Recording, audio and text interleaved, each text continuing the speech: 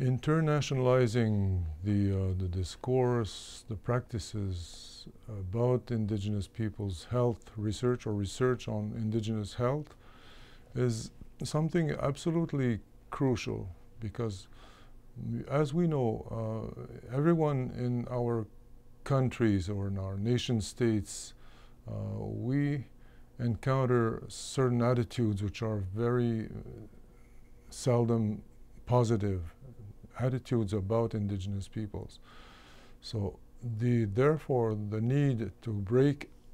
out, to go out of these narrow boundaries of nation states, of countries,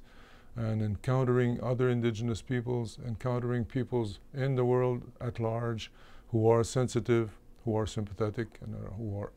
empathetic to indigenous peoples, is something very vital. It is a natural reflex in the indigenous person to want to break out of boundaries, to want to really achieve a circle, but a very large circle, an international kind of circle. Ever since I have been a young lad, I have been exposed to international things, people. I have been encouraged to learn many languages,